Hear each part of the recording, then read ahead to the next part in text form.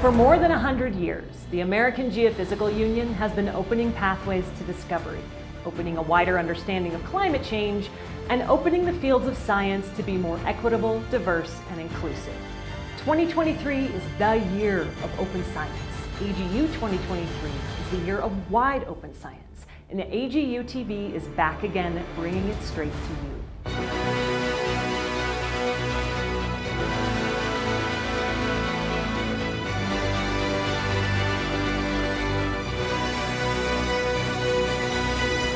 Hello, and welcome to San Francisco. I'm Laura Krantz, your host of AGU TV, and all this week we will be focusing on AGU's commitment to being a united community grounded in wide open science.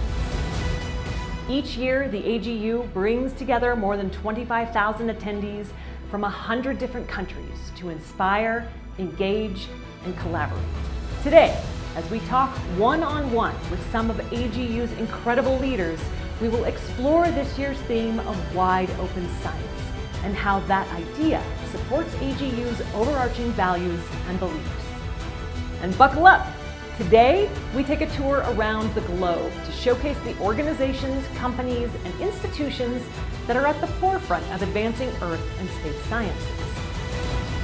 Our first day is full of fascinating content, and we have plenty of ways for you to watch. You can find the latest AGU TV episode on the TVs placed throughout the convention center, on the in-house channels at several of our partner hotels, on the homepage of the AGU website, and on our YouTube channel and on X, formerly known as Twitter.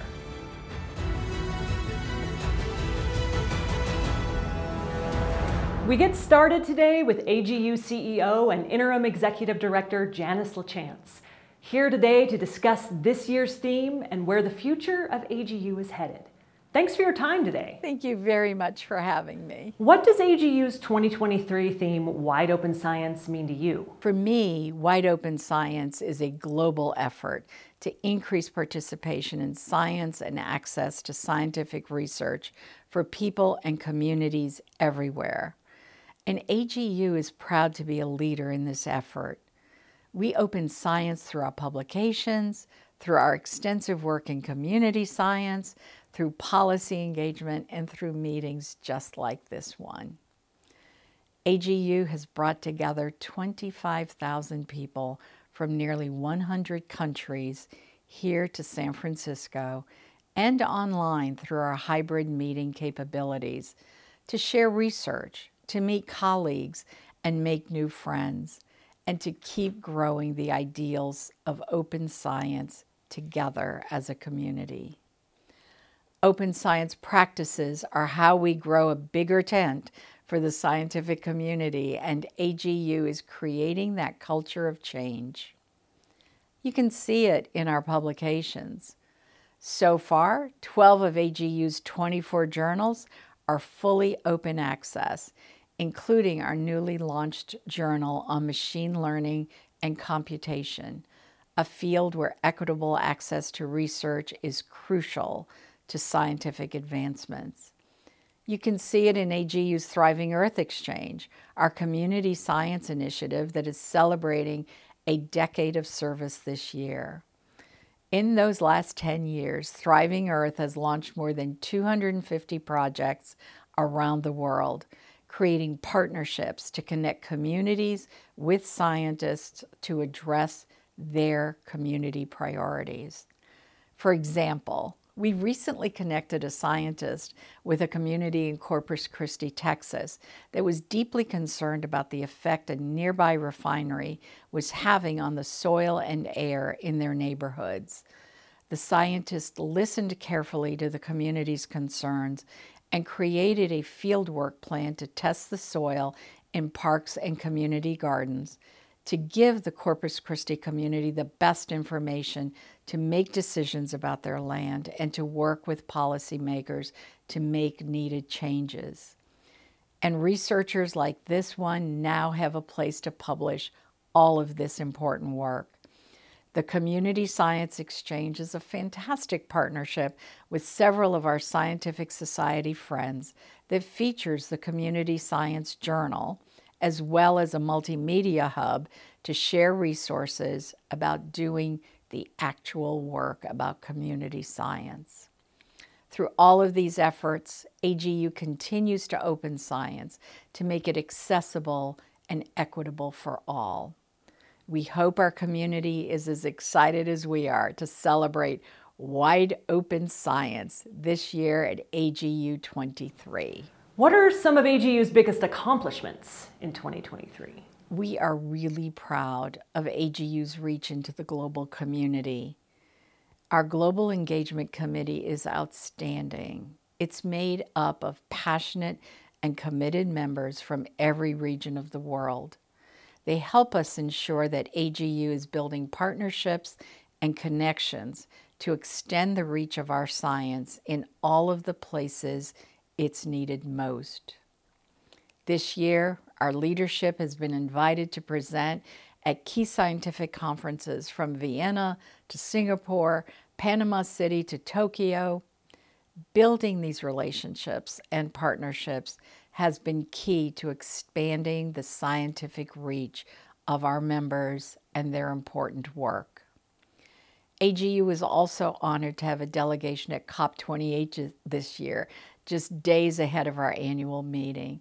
It was our third time as COP, joining our colleagues at the Ocean Pavilion from Woods Hole Oceanographic Institute and the Scripps Institute of Oceanography. It's at events like these where decisions are made that will have world-changing impact. Those decisions by our government leaders must be based on rigorous and ethical scientific research. And as the largest association of Earth and space scientists, AGU has the world's leading experts in climate science research, and AGU journals are widely cited in IPCC and other climate reports. That, to me, makes it AGU's obligations for our science and our scientists to be represented at the table where these decisions are being made. And not only is the science itself important, but what's also important is creating good science. We've been very proud this year to present our work on the ethical framework for climate intervention research and experimentation and deployment. As climate change takes its toll on our communities, more and more people are turning to alternative solutions to address this impact.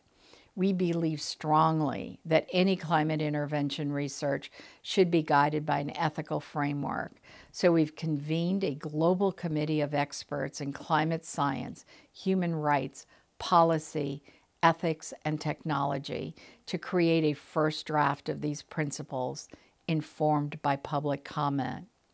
We've spent this year meeting with government leaders and communities around the world to discuss the ethical framework, and we're so excited to build on this initial work. What is AGU doing to support the next generation of scientists? AGU's work really doesn't mean much unless we have the support and enable the next generation of scientists and leaders.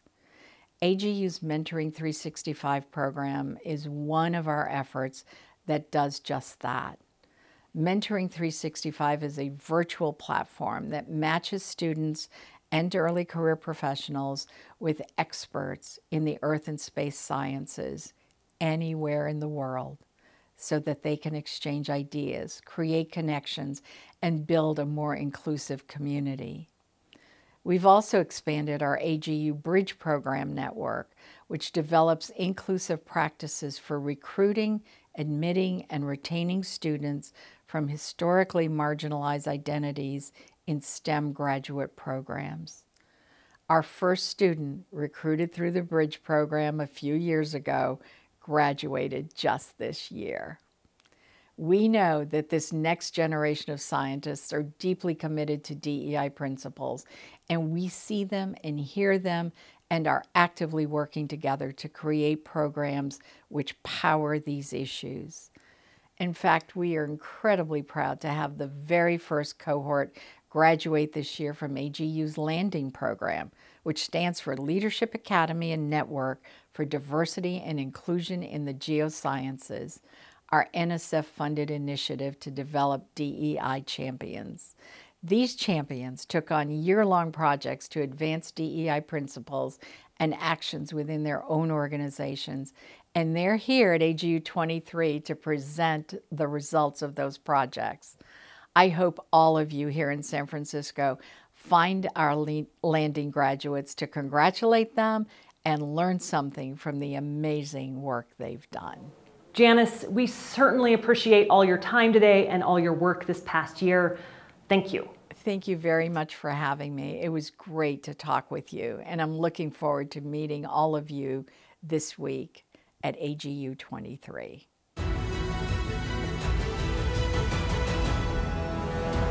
From NASA to NOAA, here are some of the incredible organizations and institutions breaking new ground on everything from climate change to mapping the ocean floor. Let's take a look. In the early 1940s, people started to understand that the sun can affect the Earth in quite profound ways. What became HAO was the place where we had the first ever operating coronagraph. Here at HAO, we do science that goes from the center of the sun all the way into the Earth's atmosphere. And then, because we're part of NCAR, we actually extend that down to the Earth. So we go from the sun to the mud. We study the interior of the sun's atmosphere, the solar wind, the Earth's magnetic field, and the space environment associated with that, and then also the upper atmosphere of the Earth. The National Center for Atmospheric Research is a federally funded research and development center for the NSF. Where I work at the High Altitude Observatory, HAO, we have an observatory, the Mauna Loa Solar Observatory, so we provide observations. As we as a society get more reliant on technology, we also are more impacted by solar weather. And so being able to predict will help us reduce the economic loss and also protect our lives as we become a more spacefaring civilization.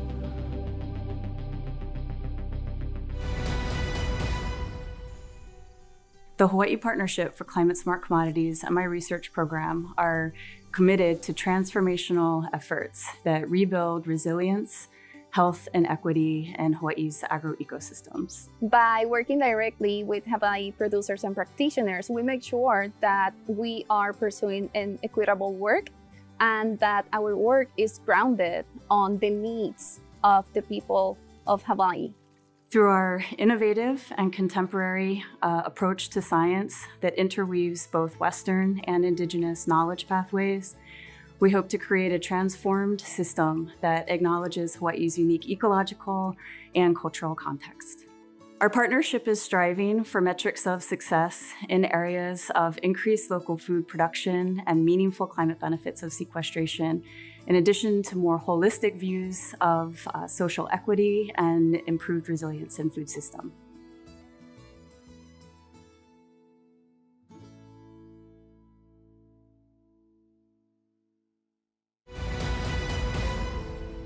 The Ocean Exploration Cooperative Institute is a consortium of 5 institutional affiliates, and together we work with NOAA's Office of Ocean Exploration to develop new technology, conduct exploration, and educate and train the next generation of ocean explorers and blue economy workers.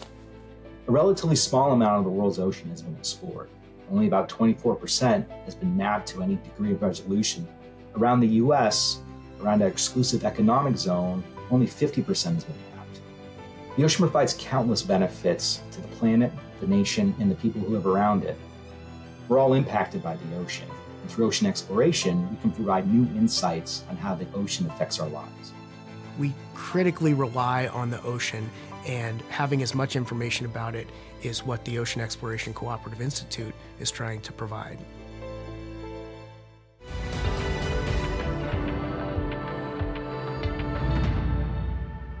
The Environmental Institute at the University of Virginia is a hub of interdisciplinary research, training, and partnerships that are focused on connecting our research with policy and practice.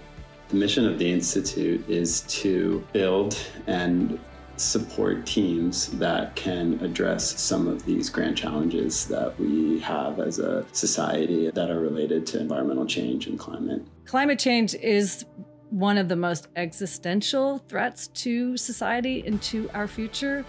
I really think that this need is incredibly urgent, and that's why I'm excited about bringing the research out into communities who need the research. And I think in the end it's about, real communities and real people, that climate change is real, but so are the solutions.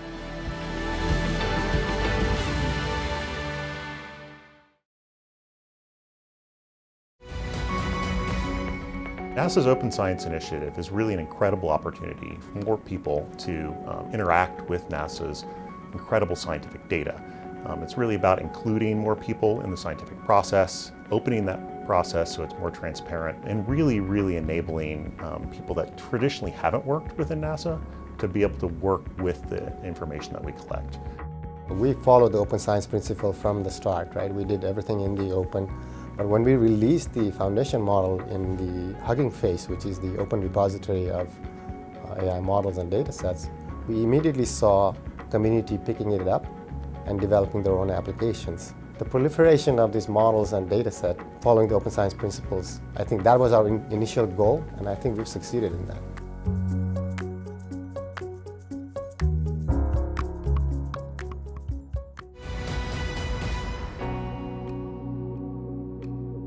The Center for Western Weather and Water Extremes, which I'll call CW3E, was created to help address challenges with Western water management because we have such big extremes in wet and dry. One of the big challenges for California and the West Coast in managing water is that a ton of it comes in just a few storms each year. Those storms are atmospheric rivers, and they form over the Pacific, and there's usually not as much measurements as we have for storms over the continent. That is the purpose of atmospheric river reconnaissance, is to capture, measure, and feed that into the forecast models to better predict atmospheric river landfall on the West Coast. In coming here 10 years ago from a federal agency and starting a center at a university, one of the goals was to explore how to educate a new generation of young people in the possibilities that science creates to make the world a better place.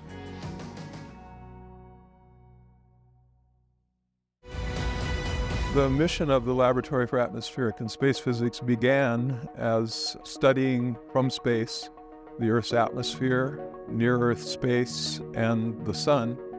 Over time, our mission has evolved to be studying the planets in our solar system.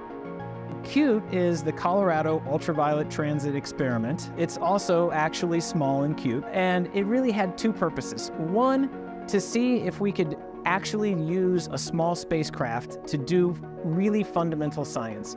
And then a second, we wanted to understand more about the atmospheres of these hot Jupiters. It took time for us to actually wait for CUTE to observe over those several hours of time and then get the data down and then process it and then try to look for the signal there. But once we saw the signal, it was like a sigh of relief.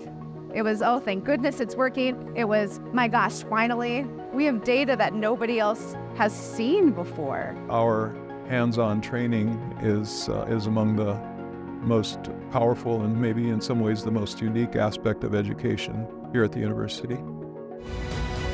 GALLANT stands for Glasgow as a Living Lab Accelerating Novel Transformation, and it's a research program that's funded by the Natural Environmental Research Council in the UK. It's aimed at helping the city become more climate resilient and achieve its net zero targets.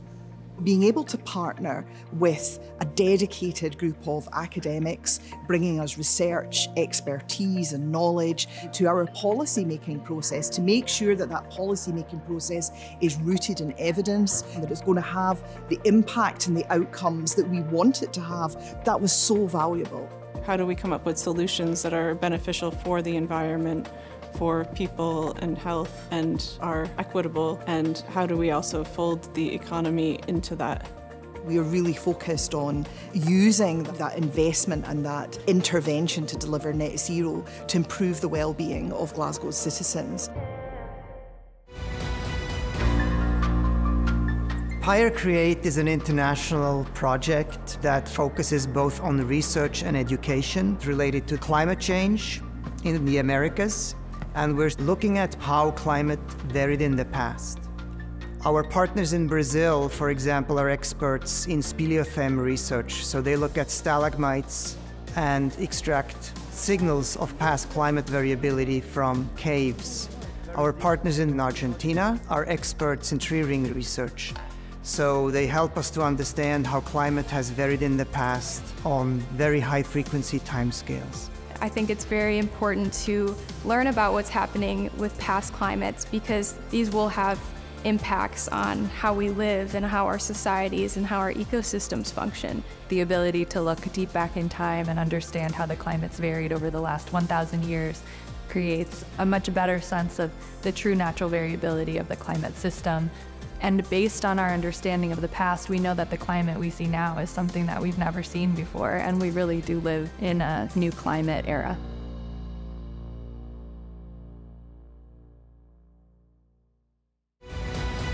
American View is a nationally organized, university-based, and state-implemented program that focuses on Earth observation and remote sensing through applied research, education, outreach, workforce development, and technology transfer. We work across 41 different states across the United States, and each one of our states are called state views.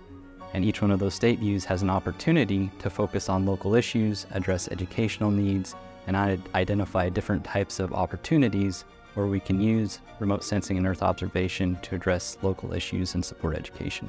America View is helping our students understand how they can make a change from the local scale that scales up to the state that potentially could impact something on a national or even global scale, that making a difference in taking this technology that they've learned, the data that they're using, to be able to affect change, often working in a very local environment, but understanding how they fit in the bigger picture. Ultimately, America View is creating partnerships and opportunities to empower Earth observation and train the next generation of remote sensing scientists and educators.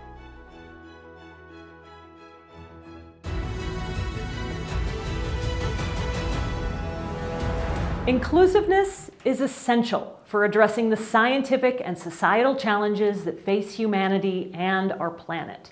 Joining us now to talk about the AGU's ongoing efforts is AGU President Lisa Gramlich. Lisa, thanks so much for joining us. Thank you, Laura. It's really great to be here with you. What does AGU's 2023 theme, Wide Open Science, mean to you? I love this theme this year, Wide Open Science. You know, often I say Earth and Space Sciences is the teamiest of team science. And to me, the Wide Open Science theme completely supports that assertion. So what is wide open science? To me, it is global engagement for two reasons. One is for the purpose of research, as well as ensuring that our results are not just usable, but used, particularly when we think about access to research and research results for communities that have historically been excluded from science. Why wide open science? Well, two things. It accelerates discovery and it ensures that the benefits for all people are optimized. So let's think about wide open science. How do we actually do this? How does AGU as a professional association deliver on this promise, on this aspiration of wide open science? There's a couple of key things. The bedrock of our work is, of course, peer-reviewed publications. And recall, we've got 23 journals, and at this point, 12 of the 23 journals are open access. Half of the articles published by AGU are open to the entire public on the moment in which they're published.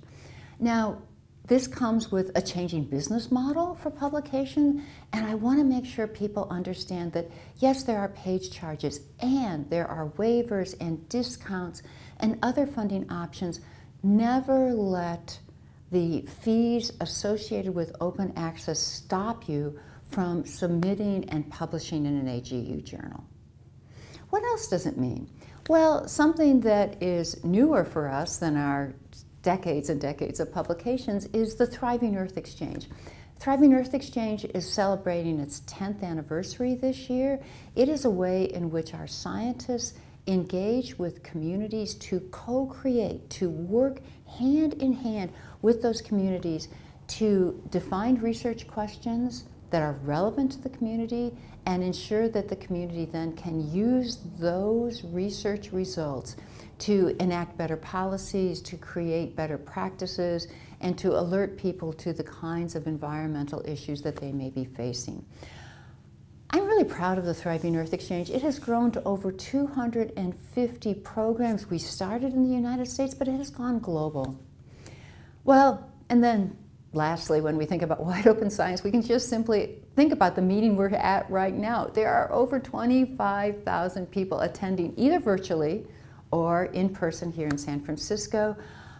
People are coming from over 100 different countries, and it's a time in which we actually put into practice wide open science. And if we're to look back at 2023, what are some of AGU's biggest accomplishments? The work we're doing on the ethical framework for climate intervention, research, experimentation, and deployment. What's that about?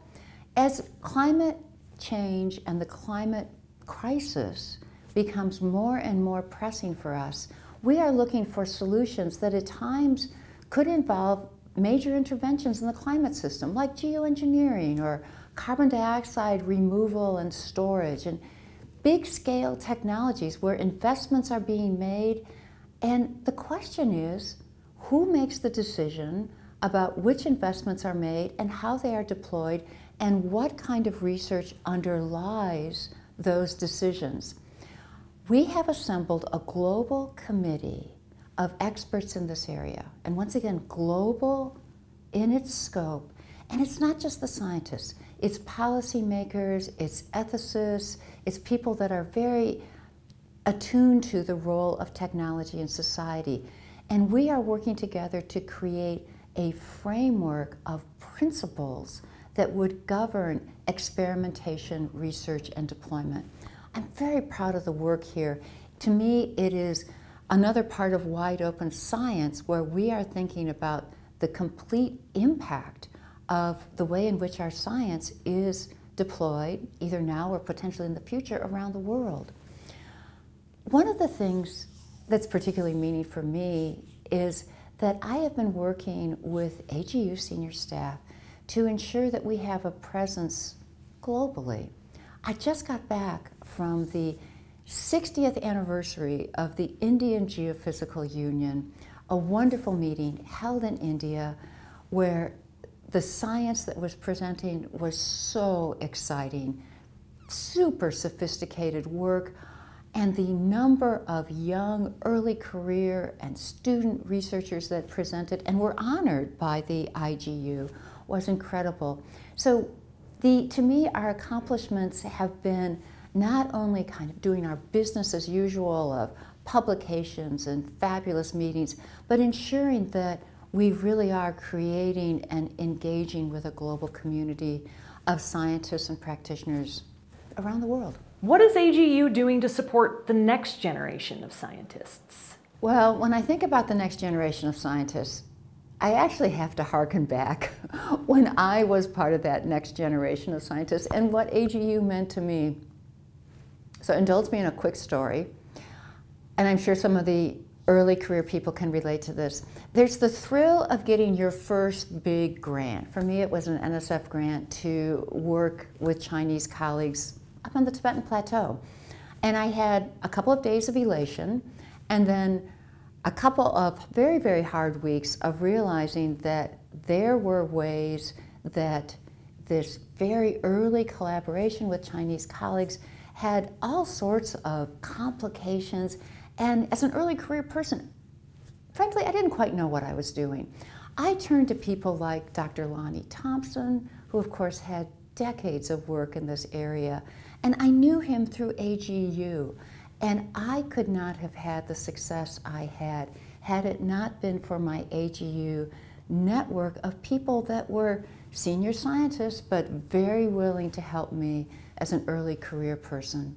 I hope for all of you early career people listening to this video that you take my example seriously, and when you find yourself in that place where you really don't quite know how you're going to pull off the ambitious thing that you aspire to, that you turn to more senior people knowing that this is what this community is all about. So what are we, as an organization, what are we doing? I am very proud of our publication, EOS, and the way in which we not only publish research summaries, but we're really about trying to make sure people can have careers that are fulfilling. So look back, just a couple of issues ago, there was an entire issue devoted to the wide variety of careers that earth and space sciences, training in the earth and space sciences can lead you towards. I mentioned earlier about mentoring, that I was on some level just lucky to be able to connect with Dr. Lonnie Thompson.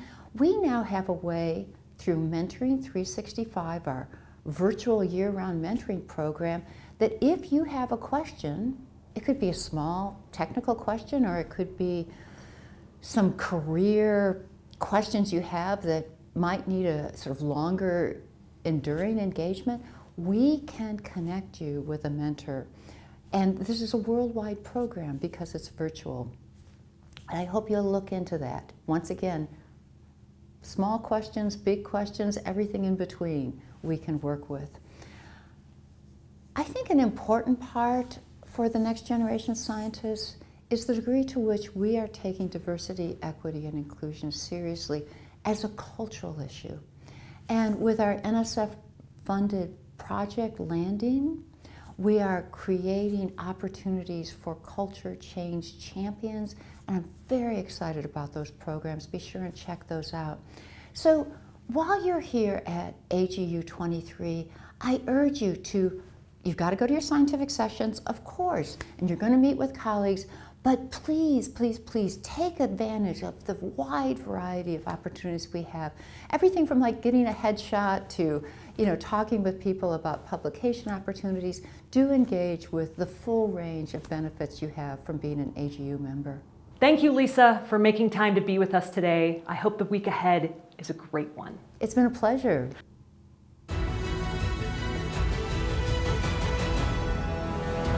That does it for our first day of AGU TV. We are thrilled to have you joining us this week as we dive into what wide open science means and how it benefits all of us.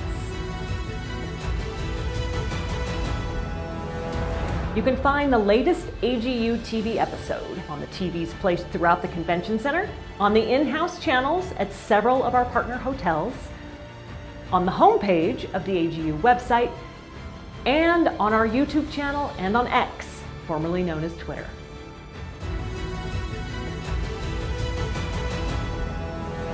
Thanks for joining us today. We will be right back here tomorrow with all new interviews and segments.